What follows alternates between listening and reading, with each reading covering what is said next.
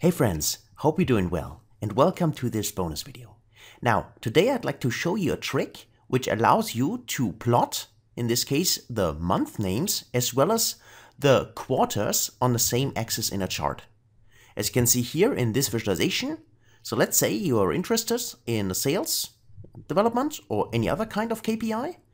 And normally what you would have in Power BI would only be the month names, for instance, for the specific year which we have selected here. But maybe, as you can see here, you're also interested in what is the sum for each of the quarters. And you also want to implement this on the axis. How to do this? Because by default, this is not available in Power BI. But we can create a table which allows us to plot it this way.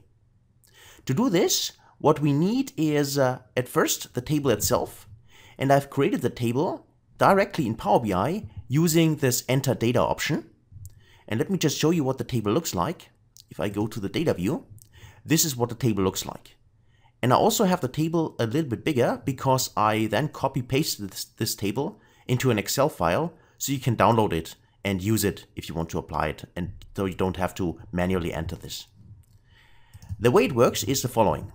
We have here our relevant column, which we later will plot on the x-axis, which contains at first here all the different kinds of month names, and then also the quarters here. And we have 3 entries for each of the quarters because for each quarter we have 3 months. And this is the second column, the month column here. This is the column which has again the month names here, but then for each of the quarters, the month to which the quarter belongs, or the month belongs to each quarter, yes. And the reason why we need this column is because this is the column we're gonna use inside the model to connect this table to our dates table. I'll show you this in a minute. And the third column we need is this sorting column. The reason why we need it is because otherwise we cannot ensure that the order inside our report in here is, let me just go back to the view, is exactly this order, right? Because we want to have the first quarter after the first 3 months. And to ensure we have the right order here, this is why we have inside the file also this ordering or sorting column. And it starts with 1, 2, 3, and then there's the break because the 4th entry would be then the first quarter, as you can see here, 4. And then 5, 6, 7, and then there's 8. So that's how this table actually works. So for us, again, this is what we want to plot on the axis. This is what we need in order to link this new table to our dates table and therefore to the model. And this is for sorting the first column correctly. So after we use this, so you can also right now, so import this if you download it from the source section, so you don't have to manually create it. But as I've told you, what I did at the beginning, I went to Power BI in here and I go to Enter Data, and then I manually entered all this data in here. You can also do this. Now, after you have imported the table, then you need to make sure, if I go to the model view here, that you connect the table. In this case, I didn't name it properly, it's just called table, but we connect the table to our dates table using, as I hover over this, the month, because the month name is the same in here as well as the month name is in here. One thing to notice is this is a many-to-many relationship. In this case, this does not create any ambiguity, so we are totally fine with that. But we have to have a many-to-many because remember, because each quarter contains the month name again, so we have the month name twice in here and also several times in the dates table because we have multiple years. That is the reason for that. But again, just make sure when the pop-up appears, make sure it's a many-to-many relationship, it's fine. Okay, so we have this.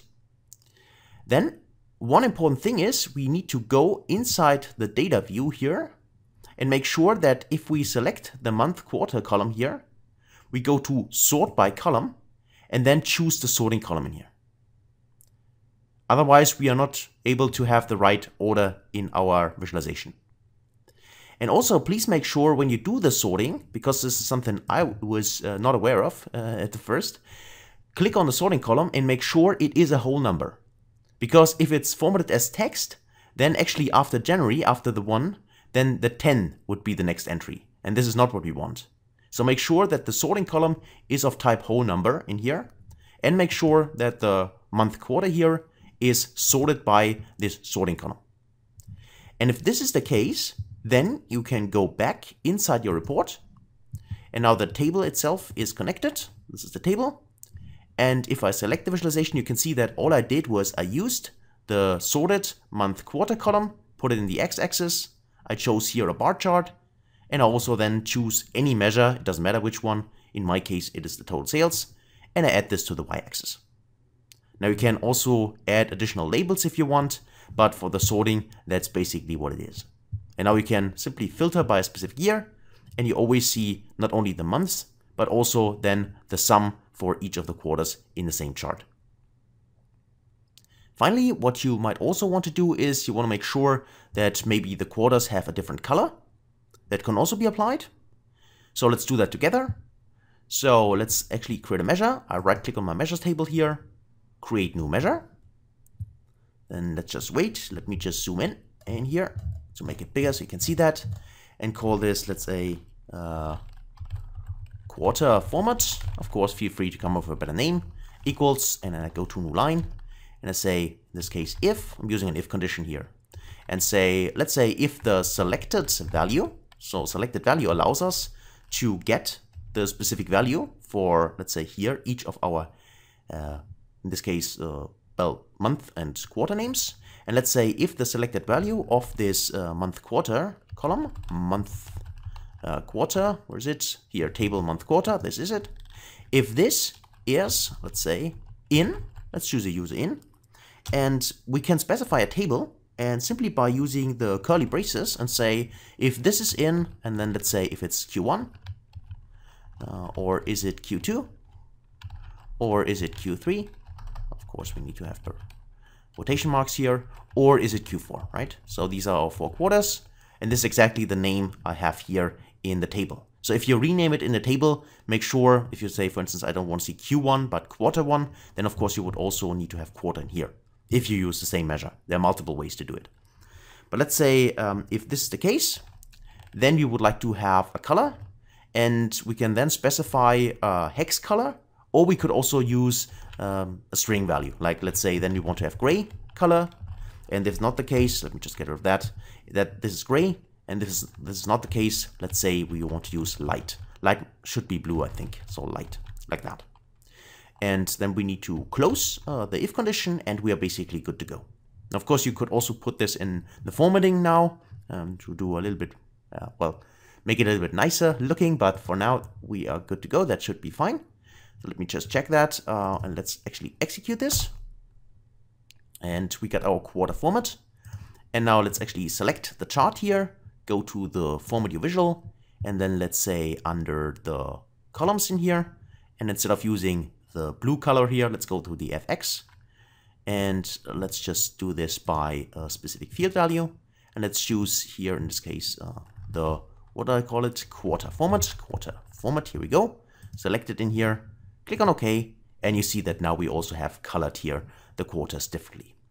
Now, as I said, you could use any kind of color you want. You don't have to specify the same one as I do here. You can try out hex codes, and of course you could also try out a complete different DAX formula if you want, right? So that's it for this bonus tip. Hopefully you enjoyed it. Hopefully that was helpful. And if this is interesting to you, then I would suggest try it out yourself and add it to your reports. And as always, thanks a lot for watching, and hopefully see you in the next video. Until then, best guys.